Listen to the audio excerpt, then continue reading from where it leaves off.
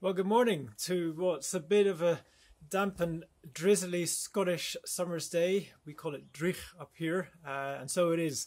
But hopefully in this update of the releases we've put out in RMM in the month of July, we'll give you something a little more to cheer for. So let me start with the enhancements we've put out for co-managed IT. We've extended the permissions that you can offer to end client users, so users of your customers who you give access to RMM, so that they can manage more of their internal day-to-day operations with permissions for patch management, feature policies, take control and web protection feature policies. That's on top of the Managed Antivirus feature policy options we previously gave you for co-managed IT settings.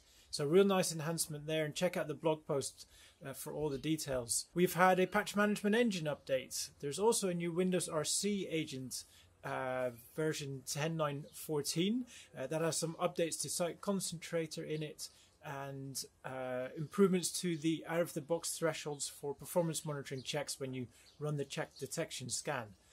Last but not least, there is a Mac agent update for take control with several improvements there, so that it works better with the security posture within the macOS environment, and other UI improvements, for example, to the chat functionality. So a real nice set of updates and enhancements that we hope you will take advantage of. And that's our release for the month of July. So please go to the status blog as usual for all the release notes, screenshots and all the details there.